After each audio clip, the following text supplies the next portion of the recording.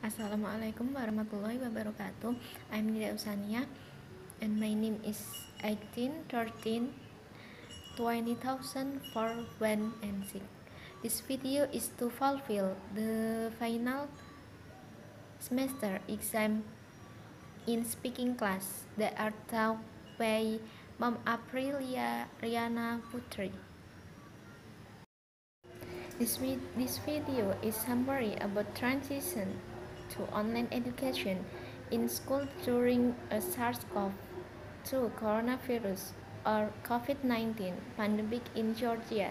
The author is Giorgi Basilaia. The situation in public education in Georgia has changed in the spring semester of 2020.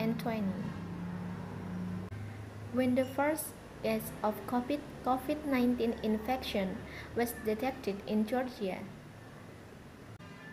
In situation, the students are not permitted to go to school, and the alternative is to switch from traditional education to online education learning.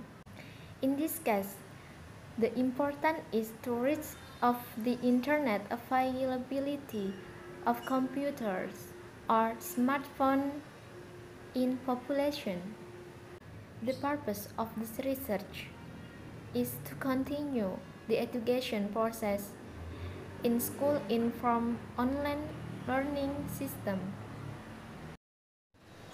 In this research, the author used Google Meet platform to implement online education in private school with 950 students in the first week of online learning system.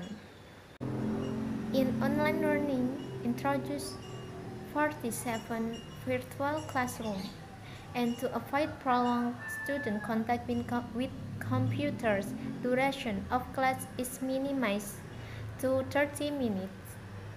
86 teachers are trained online using Google Meet tool and familiarizing themselves with the structure created. Class links are sent to students and parents through EduPage system. This list is shared among school and teachers so that each teacher can join the class based on the available schedule.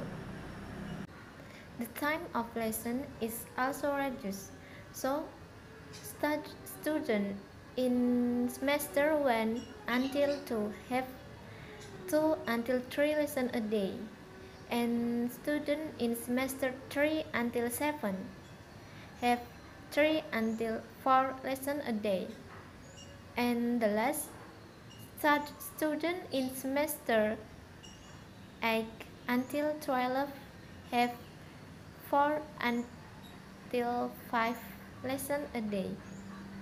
The result confirms that the rapid transition, online education, and success of experience guide can be useful for countries that have not yet found a way to transition.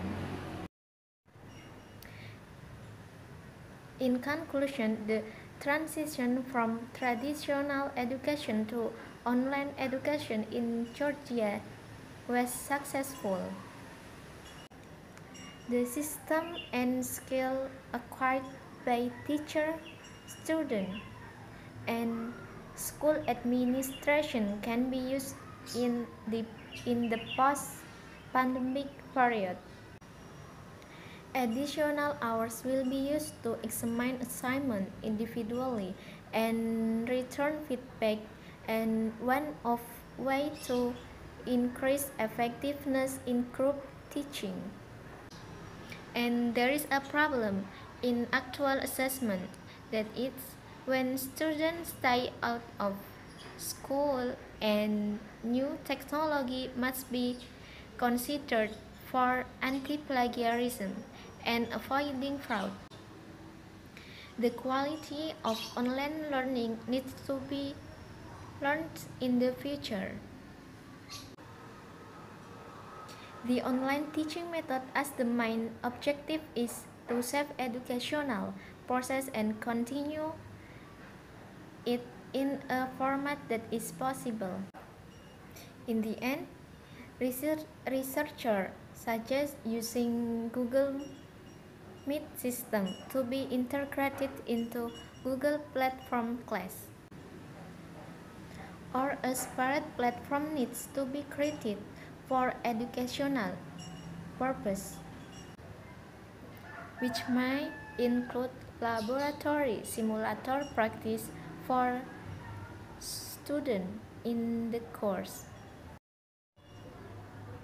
As for my advice on learning online during this pandemic, that is, each country has a different education system.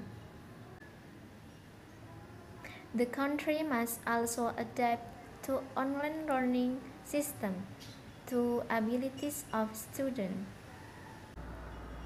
because there are some students have difficult in online learning system, such as students in remote areas, make them difficult to get an internet connection.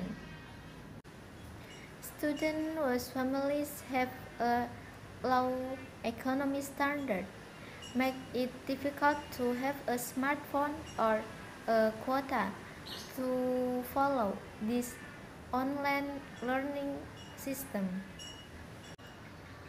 And I hope the government and Minister of Education must consider to make a better online learning system for students in this country.